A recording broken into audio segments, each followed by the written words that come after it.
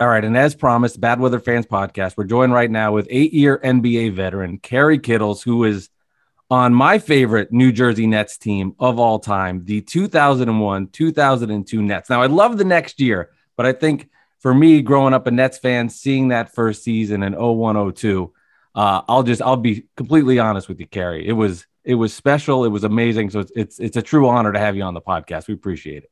Thanks, man. I really appreciated it. Thank you for coming on. Those are some really good times. Thank you. They were. Okay, so I haven't told Alex this, the Knicks fan here, but there's a memory I have specifically. It was Nets versus Knicks at Continental Airlines Arena, okay? And it was the first time the Knicks came to Continental. And there's one play where Jason Kidd throws the ball off the backboard. Kenyon dunks it. And I remember, being around all these annoying Knicks fans. And it was at that moment I looked around and I was like, this team is different. They are for real. What was it like from your perspective? A, do you remember that? Or I'm just going nuts here. And then two, when you realize you're like, this team's a little different and we've got something special here. Oh, yeah. No, I remember that play vividly. I remember Jason, every time he threw an alley-oop to Kenyon, he would always jump while the ball's in the air. And it's like his expression, of Kenyon's crazy athleticism. But that team was a special team to be a part of. I think there was so many new faces. I was coming back from injury that year. Jason Kidd was his first year with the Nets. We brought in Tom McCullough. We had a lot of new faces. Richard Jefferson, those guys were all rookies. And so there was zero expectations because the year prior to that, we were terrible. And but we came together. And honestly, it was the first day of training camp. It was the first day of training camp where we all looked around and we were like, oh my gosh, we have a lot of really good pieces. And just the chemistry from day one of like everyone on that team, all in one page, all on the same page, all bought into winning and playing for each other, which was our common theme. We're going to play for each other. Really is special for basketball players at that level to be all in for the team and not really think about themselves. And so to know on a night-to-night basis that you have a chance of dominating the other team, you're probably going to win most of your games. That's a great feeling to have because you said 82 games is a long season, but when you're that good, it makes it that much more special. For sure. I don't know if you know this. We had your boy Richard Jefferson on the podcast on episode 6, if anybody wants to listen. 2 questions. One, was he this much of a pain in the ass as a friend and a teammate? Yes, he was. Yes, he was. He's great. He always takes jabs at me on Twitter. It's pretty funny. And also, he mentioned on the interview with us that in 2004, when you guys swept the Knicks, I tried to forget, that you guys it was a lot of joy for him. Was it really? Did it feel like more than a first round sweep beating us as the Knicks? It really did, because when you're playing for the Nets, you're in the Knicks shadows. Let's be honest. I mean, the media coverage for the Knicks just dwarfs what we always had in New Jersey. And then we come off 2 years where we had so much success, but yet you're always still hearing about the Knicks. It's just the way it is. It's just the media. It's just, they're in New York, we're in Jersey. So we get that. So whenever we had a chance to prove to them, that we were the better team, that was always fun. And then if you remember back in that series, there was some jazz between Kmart and Tim Thomas, and it was all that going on, which had a little bit of drama involved, but we were just that much better than them. So it was nice to be able to sweep them and send them home. That's interesting to hear because now, with the Nets moving to Brooklyn, it feels and I always said this, I still think the Knicks are the king of the city, but I look at it like the Nets entered the Knicks sandbox and they took some of their toys, and the Knicks fans are now a little bit upset and the media coverage has changed. From your perspective, what have you seen with this shift of the Nets now in Brooklyn and kind of taking some of that real estate? I agree with you. Coming in their sandbox is a great analogy, great metaphor. So, I think being that much closer now to the Knicks fans, some of their fans really now they're in Brooklyn, they're in Queens, and they're not going to go to New York to watch a game. They're going to go to Brooklyn to watch the team play. The arena is just a better arena, and quite frankly, it's a better night out. And now you have a very, very competitive team with superstars that are just fun to watch. I mean, if you don't want to watch Kyrie Irving play and Kevin Durant play and James Harden, something's wrong with you. And so they have definitely stolen some of the Knicks' thunder as of late And if they could really win and advance, get to the finals, possibly win a championship, you know, I think they'll take over. They'll have to, the Knicks fans will have to give them the crown and say, guess what? We're crowning you the basketball. And it's going to hurt the Knicks fans to really have to own that, because they just hate. It doesn't matter what the Nets do. They have to win a championship, right, in order for them to do that. But then if they do, they're going to have to really hand them the keys to the city, and it's going to be a great day for Nets fans. Yeah, no, it wouldn't be a great day for me, that's for sure. No, I get it. You know, with a healthy big three, it was obvious that, to me too, that the Nets were the foregone conclusion to win the finals and stuff like that. But with the Kyrie situation going on, and it kind of brings it back to the pack a little bit, do you think that they're still favorites to get to the finals and ultimately win it all without Kyrie if he doesn't play? If he doesn't play, I would say, I don't know if they're the favorite coming out the East. I think Milwaukee still is a formidable opponent. Mm-hmm. I think that, you know, with everyone coming back pretty much, right, except PJ, you know, they have DiVincenzo's coming back. So they're going to be the favorites probably, I think, without Kyrie in the lineup. And, you know, it's unfortunate that they have to deal with this, but I think the Nets are making a clear decision right now. We don't really want to have this distraction. Let's try to end this now. If we don't take a firm stance, this is going to linger and hurt our chances. So let's put our foot down now. And so I kind of respect that from leadership. So, but yeah, I think if the Nets are healthy, even if it's just Durant, Harden, and the rest of the crew, excluding Kyrie, they're going to be a tough out. And you know, Milwaukee may be the favorite, but they ain't going to want to play the Brooklyn Nets with those two guys healthy. From a chemistry standpoint, how difficult would it have been for the Nets, and thinking back on your career, if one of the leaders of the team and superstars in the team was only there for half the time? From a continuity standpoint and getting a rhythm standpoint, how difficult do you think that would have been for the players in the locker room?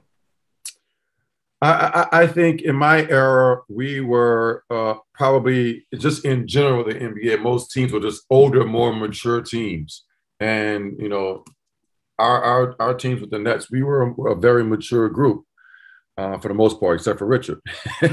and so I think similar to how I would like to think, at least similar to how Michael Jordan handled the adversity with the Bulls, as we saw in that documentary, right? You know, he had to deal with Rodman. He had to deal with the issue with Pippen, right? He had to deal, and all teams have to deal with adversity. But when it comes from teammates who are making decisions, right, that could potentially be distractions to the teams and with their purpose and what they're trying to accomplish, I think that we would have the maturity to move past it and not let it kind of distract us as much, right? But it's easier said than done, right? Because I think what we're seeing now from the Nets is this has been he was a distraction last year because he was taking time off and there wasn't great communication from both sides. And there was a lot of ambiguity around why he was being out. So now they're doing it, it's reoccurring.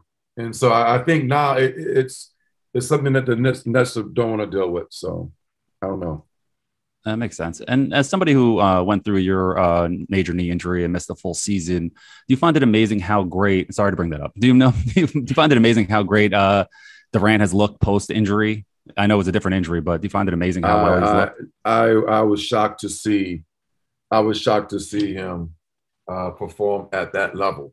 Mm-hmm. I mean, we're talking about a guy who missed the season, came back and played, which I did. I was healthy. I played. I did well, right? We went to the finals that year. I was out. The year after I was out. But he comes back, and then now everyone's saying he's the best player in the NBA. Yeah. I mean, think about that. He's not only back, but he is the best. He's everyone's MVP, really. Like, it's like, if you had a choice, who'd you pick? Giannis or Kevin Durant? You know, LeBron or Kevin, like, it's Kevin Durant. And so, I mean, wow, it goes to show you how talented he is, how committed he is, how much he loves the game and loves the sport.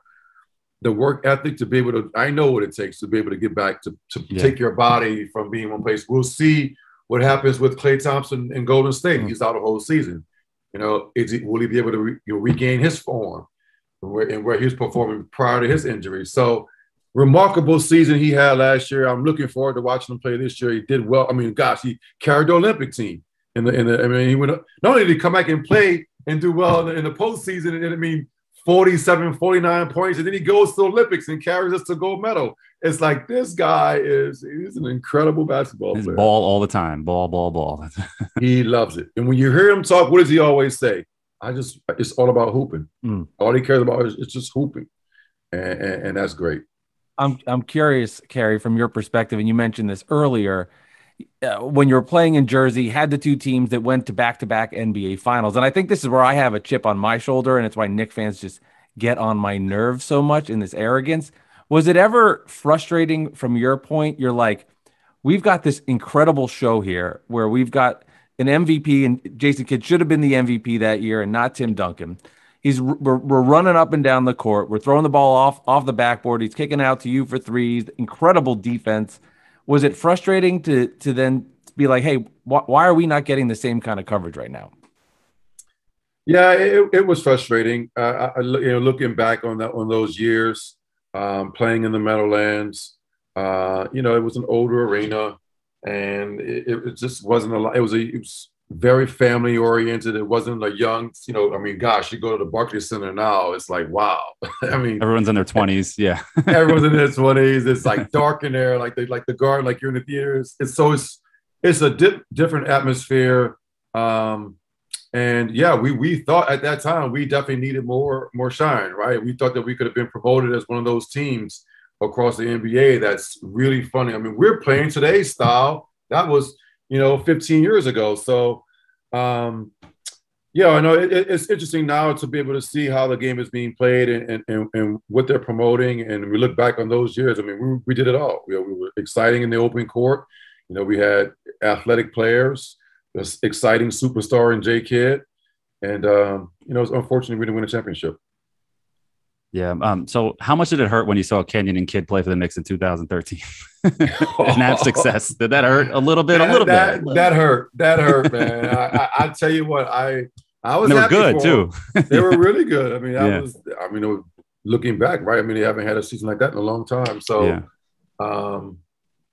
that was interesting to see those guys actually in those colors. I don't like to think about that, honestly. And I wish it never happened. Yeah, I send that pic to Mike a lot. A pic of them too in Knicks uniforms. Ouch. Drives me nuts. And you said before, the Nets were playing a brand of basketball in 2001, 2002, more spread out, fast break, shooting the threes. And I was at the Nets-Knicks game in the Garden. It was like 2002, and I remember this game specifically because the Nets that day hit 14 three-point shots. And at the time, they were like, oh, my goodness, 14 three-point shots. This is unbelievable. This is so many. Now you see 14 three-point shots. I mean, no joke, like in 8 minutes. Have you ever thought what it would be like for you to play in this crazy NBA, especially as a great three-point shooter like yourself? That's funny you mentioned that, because I was in my driveway yesterday with my 9-year-old son, and we were just shooting around. And I was just telling him, I'm like, this game, it definitely suits my style of play as a player. I mean, I was an open court player. I love to play in space because I wasn't, big, brutish, brute strong guy. So, and then the threes, I mean, goodness, everyone I talk to now in the NBA, they're trying to get their players to take more threes. So like Brooke Lopez is shooting threes now, like crazy. I mean, it's incredible how the game has changed.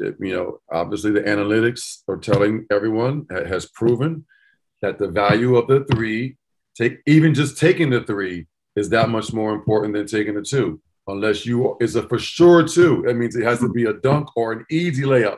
If it's a contested layup, they really don't want you taking the contested layup. They want you to kick it out for a three. So, I mean, this style of play, I mean, I just shake my head. I tell the guys, whenever I'm around the guys that currently play, I tell those guys, you are so fortunate. Appreciate this, because, I mean, man, you have it good. You have it really. Scotty Brooks told Bradley Beal that he wanted him to take a few years ago. He wanted him to take 23s in a game. And he was trying his best to get Bradley Beal to attempt 23s, and he couldn't get him to do it. The most he can get was like 15 or whatever it was. And I was just like shaking my head going, I don't even understand this, really. It's just beyond comprehension. It makes you feel like you can come back and come suited up and play a couple games, hit some threes. you know, I mean, it's what the league is all about now. So I wish there was more balance. As a former player, I got to be honest with you. I wish there was more balance between the art of the game, like seeing more of DeMar DeRozan's style of play and others who really utilize the mid range. And there's no post up, so we're not going to see guys back to the baskets. But the mid range shot was a shot that was, I think, guys, Michael Jordan, Rip Hamilton. I mean, there's so many great players that really utilize that art. Your Knick player, Latrell Sprewell in the Garden. I mean, gosh, that's Latrell Sprewell and Allen Houston. Allen shot threes as well, but I mean, those guys killed you in the mid range, and it was a beautiful thing to watch because you just couldn't defend it. And you couldn't scout against it. It was a beautiful part of the game that's just pretty much gone. Yeah, the fast break pull-up jumper is dead.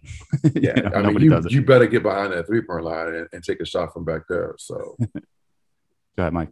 Who was in your playing day? Because you did a great job on the perimeter defensively. Who was the biggest pain in the butt to guard? So I get asked this question a lot. You know, who's the toughest guy? You got all this stuff. So, right, and obviously every era have their superstars, right? And then when you were a shooting guard like I was, obviously you guarded the Jordans and you guarded Reggie Miller and those guys, Mitch Richmond. I mean, the list goes on. Ray Allen was no. So, but I would say, I was going to go Kobe Bryant. In my opinion, in my humble opinion, of all those great players, of Paul Pierce and all those guys who were great players, he was just that much more exceptional for talent. I think he had no weaknesses, and he was tenacious. He wanted to score on you every possession. And I tell the story guarding Kobe. I was guarding him one time, and he took a shot, and he missed a shot. And he's calling for the ball. They get the offensive rebound, and he's calling for the ball as if he just never took the previous shot. He's like, yo. I said, bro, you just took a shot. And he looked at me. He's like, whatever, give me the ball. And it's like he just wanted to score on you every single chance he got. He was trying to attack you, but he was really, really skilled. He was super, super skilled, and that's what made him such a tough cover. Was he a trash talker, a big trash talker, or was it just kind of mental? Yeah, mental. Never talk trash. The biggest talkers were the guys in Boston. I think Kevin Garnett. I never played it, directly against him, but Garnett he had a mouthpiece on him, and Gary Payton, he had a mouthpiece on him. But I would say Paul Pierce and Antoine Walker, those guys up in Boston, dude, and those they were mouthy. You didn't like the shimmy, no shimmy for you. Oh, I hated the shimmy, Kerry. People talk about the Knicks all the time because they're right there across the river. But for me, just playing against the Celtics up there those years in the playoffs, you could have those guys. Yeah, and those Celtics series, especially in the 2002 playoffs, I'll fanboy out here. I don't care. I'll just do it. The pass you had to KVH for 3 that put the Nets up 6, I'll never forget that. I mean, that's the shot got the Nets basically to the finals, and 1 second on the clock, kicking it out there. I mean, it must have just been kind of surreal in the moment. You got 20,000 people wanting you to fail and to make that pass, and then Van Horn swishing the 3. I think about it. It was magic. That was a great play, and I remember playing in Boston when we give up that big lead. I'm sure as a Nets fan, remember that game when we lost there. We were up 25 points. They stormed back. They win the game. They're celebrating, and they're thinking the series is over. We got these guys now. We're all in their heads. We have a team meeting the next morning. Rod Thorne gives an inspirational speech to the group. Just reaffirms that we know we're the better team. What happened last night was a fluke. You're going to go out there next game, and you're going to destroy them. And sure enough, we go out the next game, I don't know, game 5 or 6 up there. We just destroy them and just take the win out of them. And the series was over. So, yeah, those are some good memories we look back on and playing some really competitive series. Yeah, and then curious because, the leader of the group there with Jay Kidd, did you know then or think that he would have an inkling to want to be a head coach and get involved in that direction? No. Really? No, no, not at all. I would say Jason was a quiet leader. He was a leader by example. He wasn't super, super vocal. Um, and so when it was like Jason Kidd's going to coach the Nets, I was like, wow. I'm like, this is going to be interesting, you know, because I thought that he obviously has an incredible IQ. I mean, he saw things on the court 2 or 3 plays before they happened. I mean, he knew where guys were, but it just wasn't verbal. He just wasn't speaking it. And so even in huddles and things like that, he was going to go out there and just do it with his play, and we all just going to follow, right? That's the kind of leader he was. But now you're seeing him as a basketball, player. Now into this change into this role as a coach, having to adapt and be able to communicate all those genius thoughts he had as a player. Now communicating that to the team, and hopefully now he's having his second chance or third chance, or rather, with the Mavs. Hopefully, it's just a home run for him. Yeah, no, I mean, with the Mavs, I'm not really a big fan because of the Porzingis stuff and everything like that. They have like every ex-Knick, especially even Kidd, ex-Knick. It's kind of funny. Every player that leaves New York, you have an issue with them. But go ahead. Yeah, no, I do. But no, I mean, so it's just interesting with Jason Kidd in Dallas. You think that they're going to have a good chance to be better with him as the coach, or not a lot of coaches get 3 chances, so it's interesting that he did. So, what are your thoughts on that? Yeah, obviously when he played there, they won that championship with Dirk, and he spent time getting to know Cuban. There must have been some kind of connection there, I think. And then, I would say that it probably helped when the guy that's leaving the head coaching job recommends a former player. When Rick called out, basically said they should hire J. Kidd because he thinks that would be a good match for Luka Doncic. I think that was smart. And listen, we all grow and we all learn things as we get older. And Jason says a lot of very good things publicly about his experience coaching and what he's now learned from being an assistant coach with the Lakers. And so, yeah, I think he'll do well. Well, Kerry, this has been a lot of fun. Really appreciate you coming on. I could really just annoy Alex, and we could go back on all these memory trips. I'll leave you with this one, and then we'll roll. But Game 5 Pacers.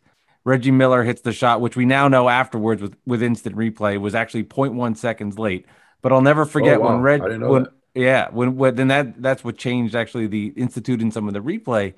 When he hits that shot, I'm sitting in my seat, I fall to the side, hit my eye on the corner of the seat. Obviously, the Nets go to win in double overtime, but I was there with some of those amazing memories that you think that Reggie Miller game was. I mean, did he go back in time that night or what? As a player, I could tell you, trying to guard him. I think he was 38, 39, whatever he was. Dude, he was I mean, have you ever seen Reggie Miller's shot get blocked? I mean, I can't even really. He was 6'7", so he had me about 2 inches, and. I would have really long arms. And so guys will always complain in the league, but they hated my arms because I was always distracting them. But Reggie, it was like that night, I'm like, who is this guy? I mean, obviously we know who he is, but it's like, I didn't expect this guy to be that hot and to make those clutch plays. Then he drives down the lane and dunks the ball over like 2 people at 38, 39, whatever he was. It was, I mean, to me, it speaks to, when they say like superstars, and like, with guys that are just that elite, right? You have NBA players, you have guys that are perennial all-stars, and then you have Hall of Famers, right? That's the difference. NBA players, perennial all-stars, they're amazing. Guys that make the all-star team every year, they're good. And then you have Hall of Famers. They're in an elite group. And the Kobe's, the Reggie's, the MJ's, the Iverson. I mean, I can go to Iverson stories. I can go all day on him. They're just elite, and when you play against those guys on the court, the fans don't really know. They say, "Oh, he's good," whatever. Ray Allen, "Oh, he's good," but I'm telling you, when you play against the Hall of Famers, they're special for a reason. They distinguish themselves from everybody else for a reason. Mm-hmm. Yeah, that's crazy. Yeah, go ahead. I was just saying it's crazy because everybody in the NBA is incredible. It's and I don't think the average fan understands how good NBA players are, because, like, I'll go in my driveway and I'll hit a 15-footer and think I'm the best player in the world. But I don't think the regular person understands it. And then when there's just another level of player, it really just shows how unbelievably gifted some players are. To get to that level is just truly incredible, like you're saying.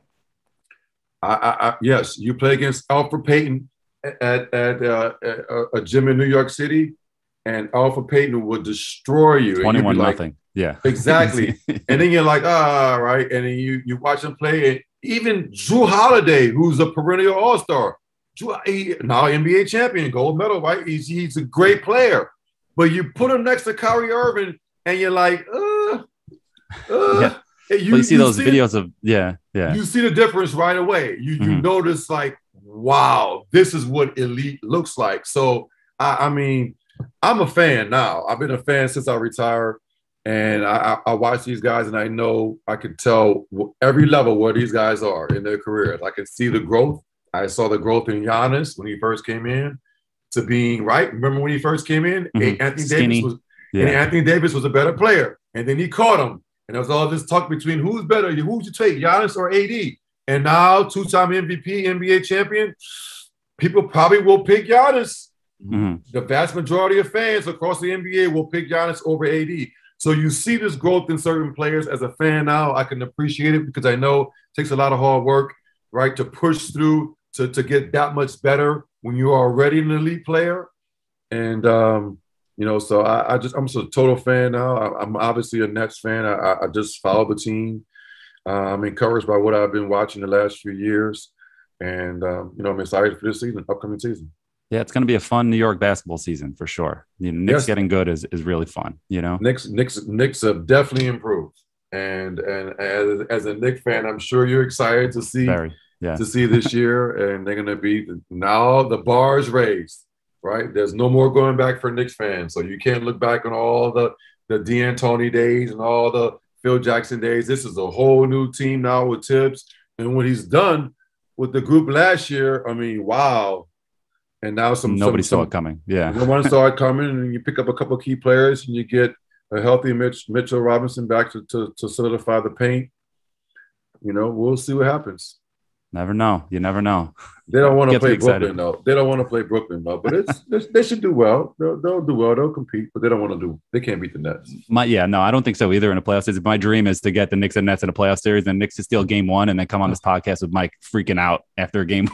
Let's just give me that moment, and that'll be great. I'll be okay. There you go. Well, Kerry, thank you so much for coming on Bad Weather Fans. Really enjoyed the conversation. Thank you. Anytime, guys. I appreciate it.